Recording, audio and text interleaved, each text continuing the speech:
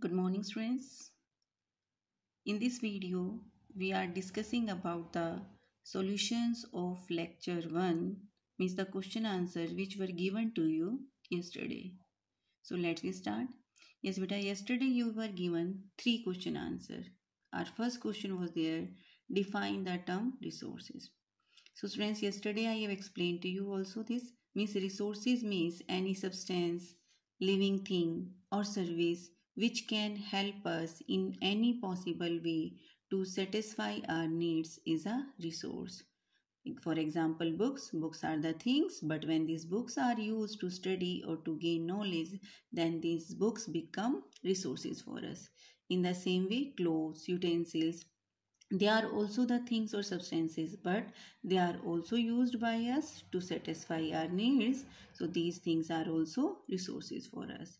I have given you example of teachers, doctors and many other people, those who provide their services to us, and these services help us to fulfill our needs. So beta means whether they are any substance, it is living thing or service, means anything which we use in our day-to-day life to satisfy or fulfill our needs is known as resource. Understood? Yes. Our next question was there, that is describe how resources are classified. Yes, friends, resources are classified into 3 main categories. One is natural resource, means the resource that are taken from nature and used without much modification. Means the resources which are given or gifted us by nature and used by us for human beings in the same way or after just a little modification. So these resources are known as natural resources. For example, air, water and many other things are there. Yes or no? And second type of resources is there, that is man-made resources.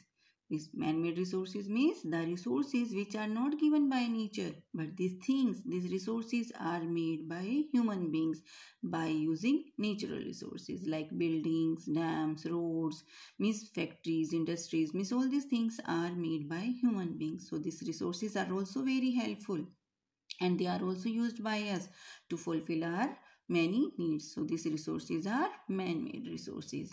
Yes. Third type of resource is there, that is human resource. Means the people of a country are known as its human resources. Means skilled, healthy, educated people of a country. What does it mean?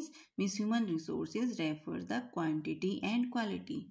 Means the people of a country must more in number and they must be skilled also, healthy and educated, because only these people can contribute in the development of nation. Understood? Yes. Now our third question is there, that why are human resources important? Students, we have read about 3 types of resources: natural, man-made and human. And in these, human resources are considered as the most important resources.